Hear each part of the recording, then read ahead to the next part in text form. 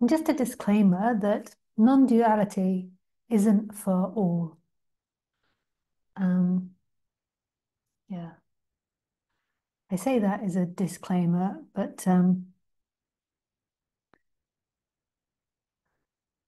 don't know how exactly to phrase that correctly. So yeah, it's just really not for all. It's not therapy. It's not about making your personal self have a better experience. Well, that can be a side effect. It's not about helping you have better relationships, although that can be a side effect. But um, it's not about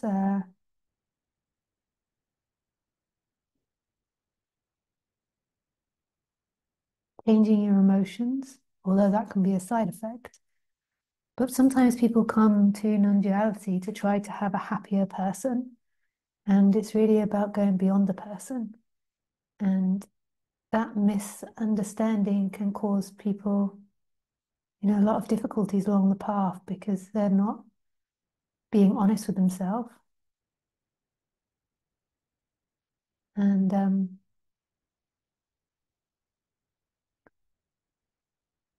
and they're kind of then confronted with a subject which, in some ways, when you don't really understand the subject, negates the person. So if you have trauma, you need to go to a trauma specialist. On my website, I've got recommendations of different people you can work with, but it's not limited to that. There's so much if you look on the internet and practices you can do.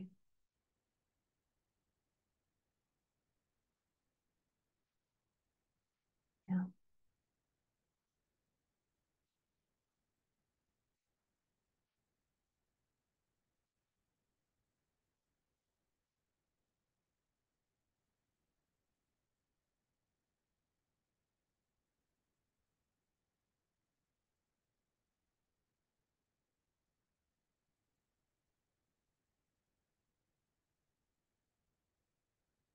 Yeah, so the reason that I picked this title was actually because I saw on Osborne's channel um, a a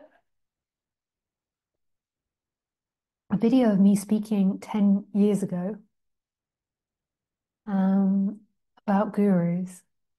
And yeah, since that time, I've changed my mind slightly, but I'm also more educated on narcissism and psychology. So there's an understanding of it better and, what I was seeing and averse to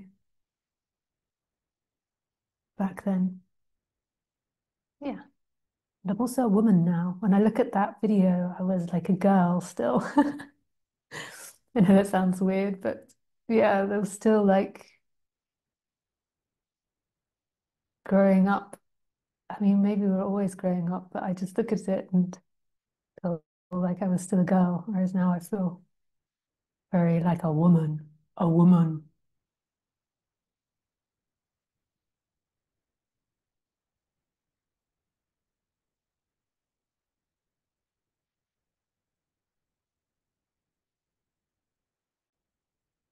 whatever that is.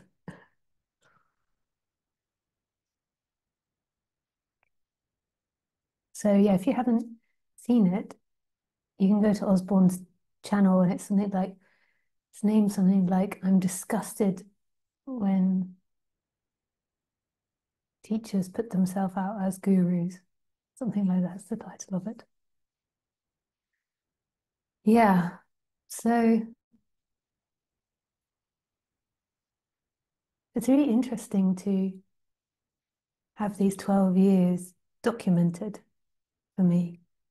Like, so being on the internet for 12 years and being able to look back at 10, 11, 12, 7 years ago, and then the changes that evolve.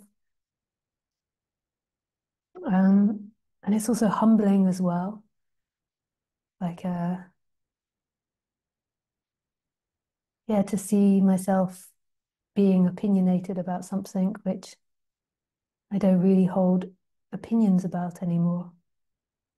I don't know if you have experienced that in your life. Maybe you don't put yourself on YouTube speaking every week for 12 years, so you don't experience that. But yeah, it's interesting thing to do. Um, so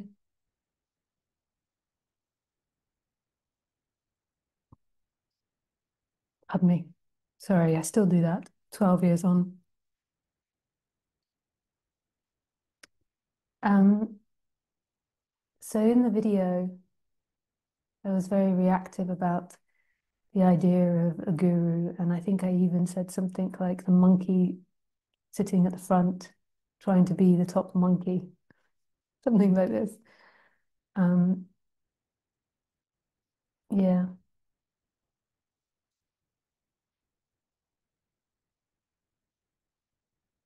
yeah. Now my opinion has changed. It's the same in the sense that most people view the guru in the wrong way. So they see the guru as the form, as the skin, as the hair, as the eyes, as the nose, as the words, as the character, as somebody that's inside the body. And when you view the guru in that way, then you totally miss the guru.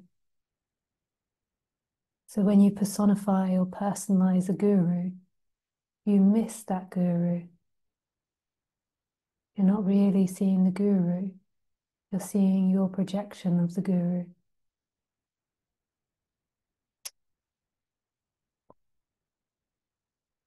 So to really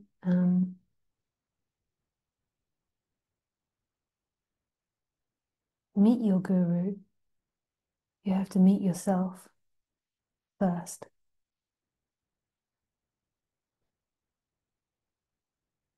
Otherwise, it will be a human exchange and it will be about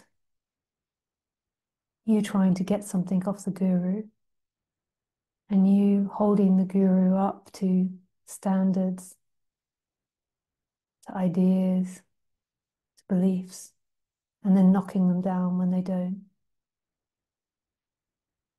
meet those standards, ideas, and beliefs.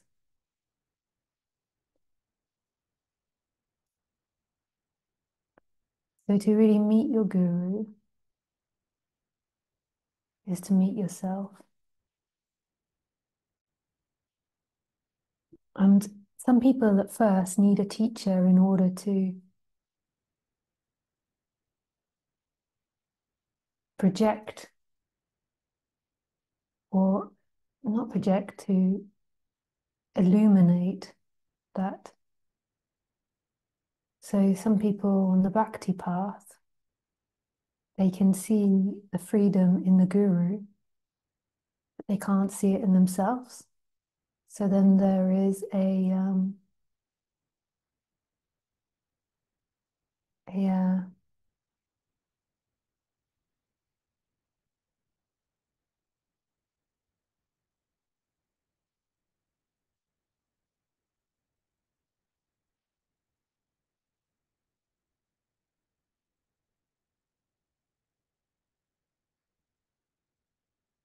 transference that happens,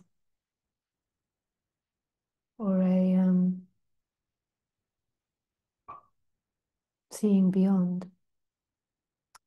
And yeah, that can be really beautiful and effective for people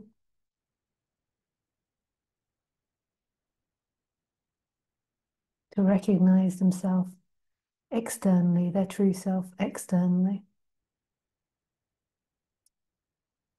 But to believe it's actually that person that's doing it, it's actually that person that's making it happen. is missing the point. So what you're seeing in the guru is non-duality, not two-ness. And the guru is a mirror for that. But it's your own not two-ness. It can only ever be your own not two-ness. This is so pure and so beautiful. But it's really not them doing it. You know, we put it up there, it's this master or that master, it's their energy, but whose energy? It can only be your energy, because everything is made of you. Everything is made of pure being, which is what you are. And I know that doesn't make sense when there seems to be many. It's the most sensical thing there is. Everything is pure being.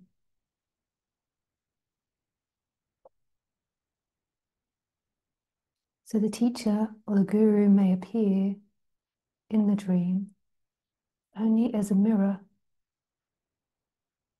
And then when you go beyond the vision, you'll see that everything is the guru. The leaves, the sky, the tree, the wind, the others. Everything is the guru.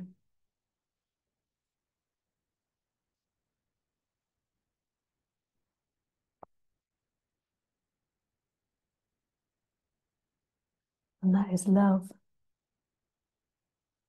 Total and utter love.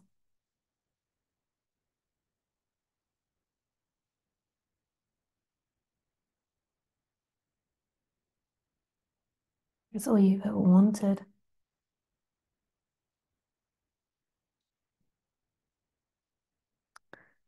So, yeah, I think this is really beautiful. And I think this is like a letting go of, or I don't even know if it's a letting go or a changing of ideas from back then. But I think I would have said these types of things in other videos. But I think there was also a rejection of gurus because of my experience of Western gurus. I feel like in India, it's a different system that us Westerners can't really understand. And a guru in India is kind of in this system, which is very different from the West. Like their society supports gurus and ashrams in a way, whereas our society doesn't. And yeah, I've just found a lot of the time in the West, there can be narcissistic abuse happening. So the guru's actually a narcissist, and they run an organization that is kind of taking advantage of people and exploiting people. Yeah, and that's really sad that that's the experience in the West, but I think it's because we don't have all the safeguards and we don't really understand the meaning of guru. And we're not educated in narcissism to see it. So somebody like Ananda Mahima, who lived in India last century, she was considered herself a guru.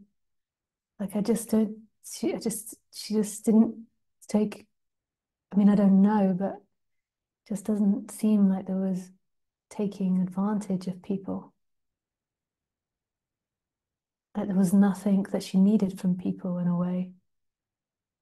Like she sort of lived a bit like a sadhu and roamed a lot around the country, even though everywhere she roamed to, she'd sometimes be by herself, but she was often in her ashrams. But yeah, I don't feel like there was narcissism or abuse that happened in any way. She was just doing the job of acting as a mirror for people. And I think there's lots of gurus that are like that. But I just think in the West, because they're very isolated and nobody really knows what it is, it's like what tends to arise in the West is these very narcissistic characters. You know, it's not like the society finds the guru like they did in Ananda Mahima. Like people just kept coming to her, or the same with Satguru. It's more that they sort of create, maybe there is in some circumstances a creating of an organization around them and they're not involved in it, but often is. And it's just my experience when I've been in these organizations as a seeker and then also as not a seeker. There's often things like, for example, like one organization that I knew, um, what they often really encouraged is for you to give them all your money and your house, and then you could live with them for the rest of your life and they would look after you. And that I can understand how somebody could sell that as a really beautiful thing, like you give up all your worldly responsibilities. But then because society doesn't have this in the culture, there's no way out for that person. So they go in, they give away all their property, their money, their livelihood. And I'm sure there's great liberations and awakenings that happen. But then if they want to come out, they've got no way of coming out because the society doesn't understand. Often, like they've ostracized their family, they don't have any friends left, and then they've given the money to the organization. So yeah, this it's just a different thing in the West. And also in that organization that I'm speaking of, from my understanding, the teacher also took a new female student like every 2 years, like and was dating them for 2 years and then would move on to another one. And they all saw that as really beautiful and a really profound thing. But it's just also there's there's a reason why they, have I know it's not always the way in India, but why they have this like tending to be tending what's that word called? When they don't have sex. Yeah. Because because it just really complicates things. If somebody is traumatized sexually, then when a powerful person comes onto them, and this is particularly of women, but it can be the other way around. When a powerful person comes onto them, or a leader of a group comes onto them, they can't say no. They go into fight or flight mode. And then also the pressures of the whole group and everyone seeing it as a good thing. There's there's like and then not being able to get out of the group. I can see all these danger zones. For some people, though, being in that group, I had amazing stories. I mean, this is the non-black and whiteness. Like people went in there with like severe depression where they couldn't get out of bed, they couldn't do anything, and then they completely transformed and like got over their depression, and they're the happiest they've ever been. So it's not black and white. I can see all the multicolors of it now. I was maybe less so 12, 10 years ago with the other video.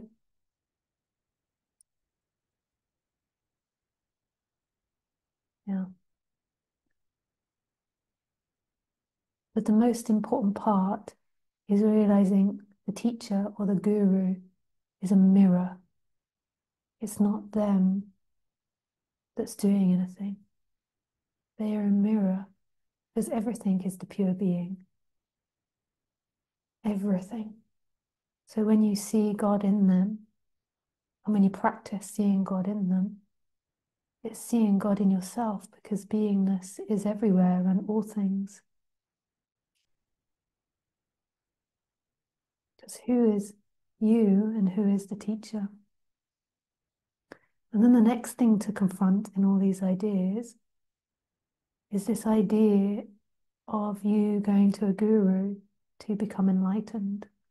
I'm not saying that you don't do spiritual practices. I think I make it quite clear that I'm not against spiritual practices. I think that they can really settle down the person. But that person isn't the one that's going to wake up. It's the pure beingness that comes forward. And that pure beingness isn't a thing. And it's not under your control. It's not you that decides you'll wake up or not. So you think that you're doing the spiritual practice to get somewhere, but life is orchestrating you to do the spiritual practice. And when it wants to reveal itself, it will, with or without the spiritual practices. That doesn't mean don't do them. If that's what life's orchestrating, that's what needs to happen with spiritual practice here and in most teachers, and in most people that wake up.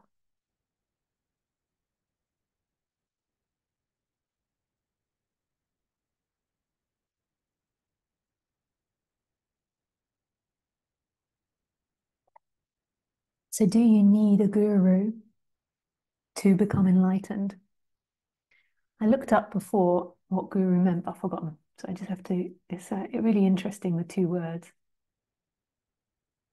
Guru. Um,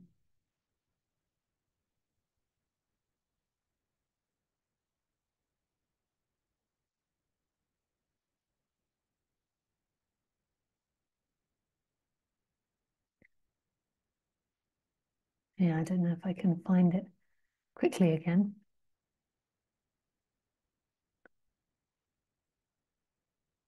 I think it's like one part is knowledge or wisdom.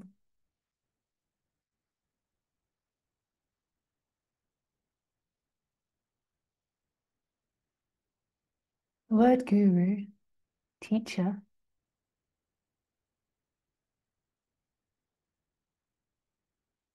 yeah.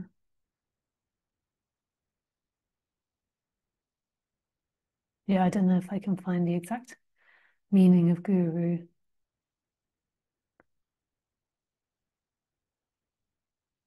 Quickly, but um,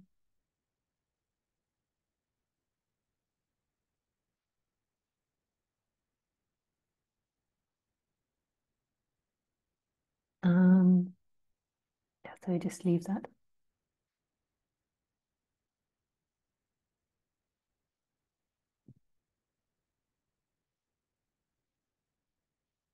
I think it's something like dispelling of darkness or something like that. The dispelling of darkness.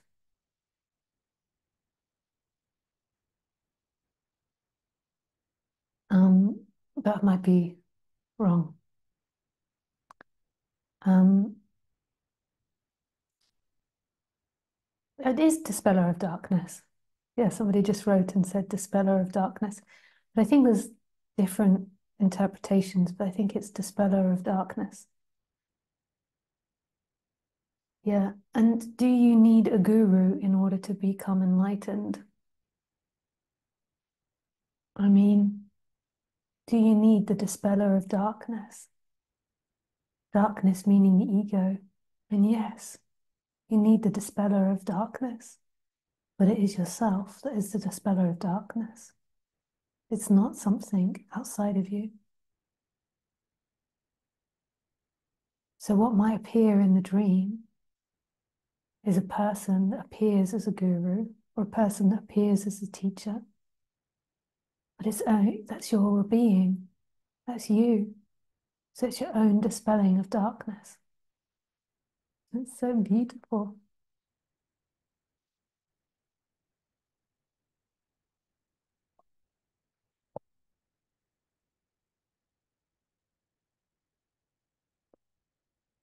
So yes, you need it, but it's yourself. It's not someone out there. It's just that someone in the dream might appear as the teacher or the guru.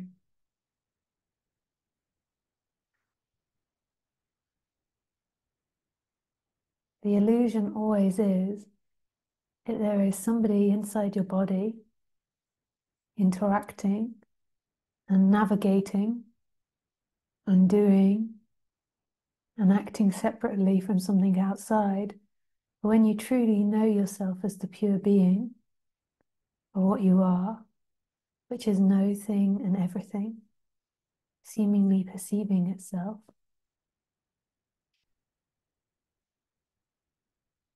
experiencing itself as pure being or love, then you see that everything was your guru the whole way. There was nothing that wasn't the pure being, the dispeller of darkness. Nothing.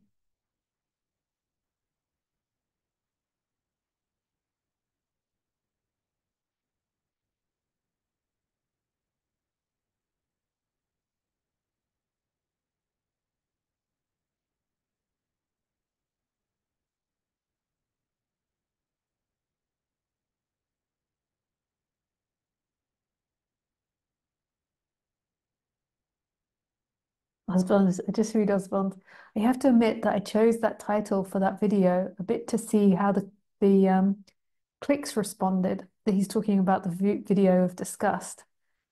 I disgusted about gurus. I mean, I did actually say it in the video. I watched it myself.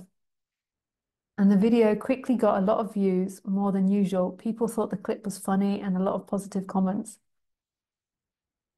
I mean, this is another thing that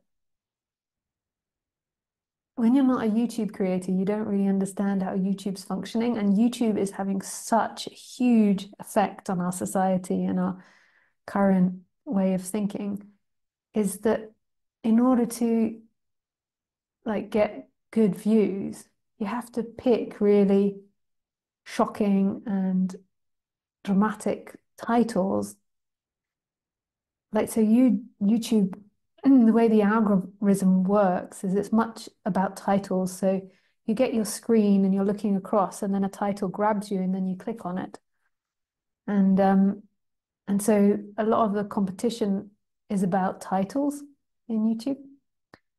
And it's like an interesting thing that forms, because then it's like the more and more shocking or grotesque the title is, shocking, good or bad, the more views it will get and the more popular it will become.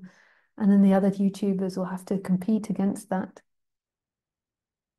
So it's a really interesting thing, and I'm not judging it. Like, I feel happy when I see other non-duality teachers doing it, because the more they do it, the more that non-duality gets out into the world.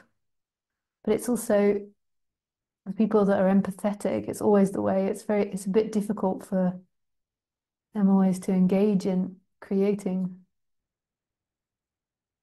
and competing with these sorts of things.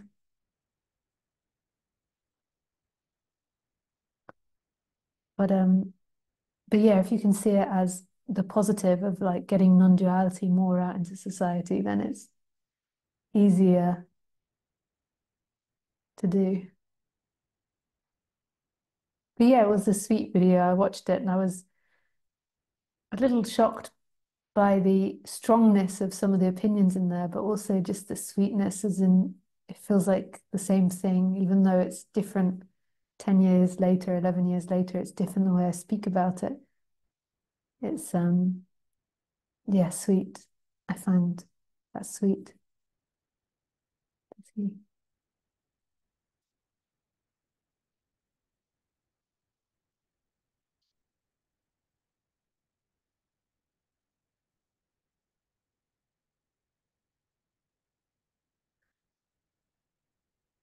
Yeah, and it's really interesting to play around with um, the titles. And I have to admit, I copy titles from other people because I often can't think of them, because